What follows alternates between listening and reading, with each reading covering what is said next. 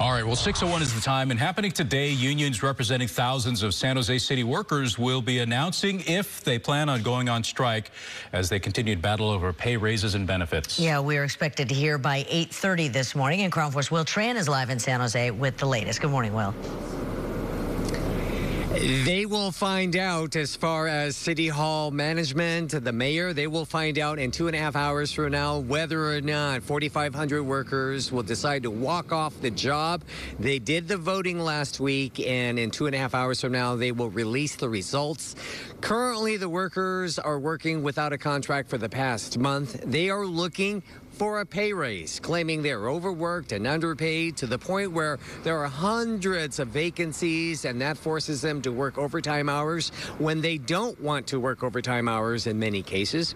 And when they are working, they claim they're not getting paid fairly when you consider other cities that they claim a lot of workers come here to San Jose, get that valuable experience, and then take all that experience with them to other cities and then give all of that experience to them instead of staying here in San Jose. We are talking 911 dispatchers, librarians, city workers that possibly could be walking off the job. Right now, the two sides are about $20 million apart.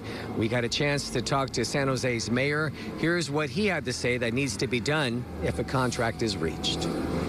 I think it's really possible that when we look at years 2 and 3 of this contract, our budget projections could be too conservative. It's possible that revenue will come in higher than expected, in which case I think we should offer workers an automatic trigger and say we will pay more. We'll be able to go a little higher than we expected if the revenue's there, and we can do it without cutting services or taking on debts and unfunded liabilities as we've done in the past and frankly paid quite a price for doing.